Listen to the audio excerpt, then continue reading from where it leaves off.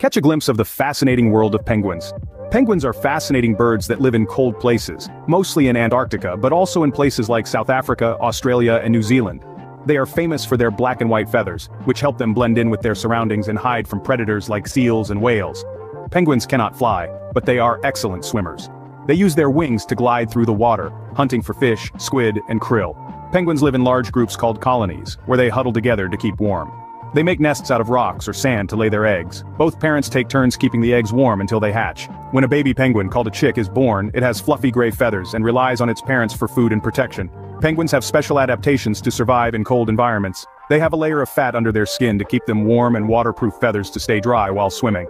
Some species like the emperor penguin can dive really deep, reaching depths of over 500 meters, 1,600 feet. People love penguins because they are cute and often seem playful. They've become famous through movies like Happy Feet and documentaries showing their incredible lives in the icy